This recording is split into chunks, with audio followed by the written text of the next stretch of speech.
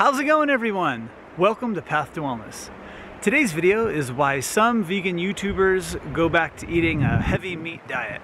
So if you're not yet subscribed to the channel, go ahead and click the subscribe button and check the bell so you're notified of my new videos. Alright, out here on a walk again. I got in my new spot and figured I'd put together a video. I'm also going to be showing you what I ate in a day.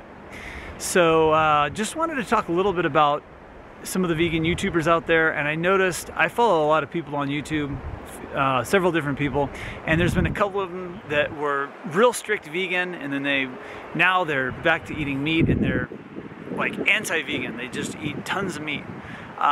Just wanted to give my thoughts on that. And to me, it seems like these people, they are with their diet before they're too strict. They're too strict too much of the time. They're doing too much cleansing. They're always doing too much detoxifying. They're doing too many long-term water fasts or too much dry fasting. They're just too strict with things for too long. Now, if there's a serious health condition, by all means, you gotta go strict. You gotta incorporate these things until you're better, and then you can balance out. But some of these people I'm talking about, I'm not gonna mention names, but they didn't really seem to have any health problems at a certain point, and they're just still being too strict all the time, you know, just getting malnourished basically.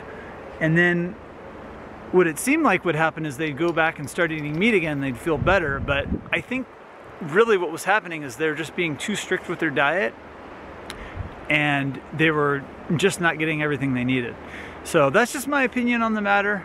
I don't know, who knows, but that's just what it seemed like to me. You know, if there's a serious health problem, you gotta get strict with things. You gotta get cleaned out, but then at a certain point you need to balance out and make sure you gotta make sure you're getting everything you need.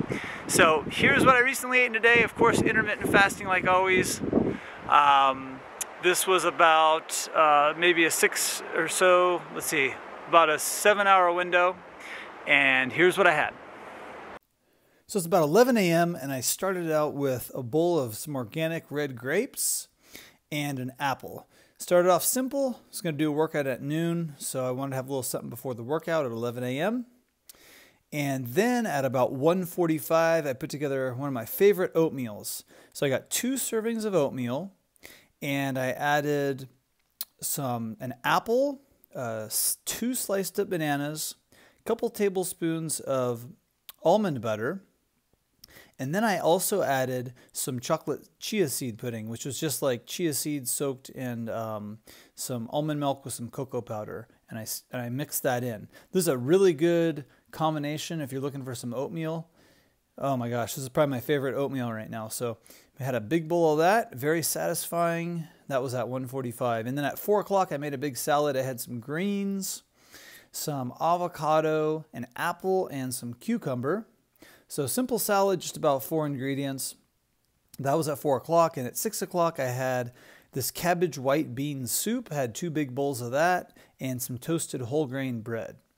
So that is how I wrapped it up at 6 o'clock.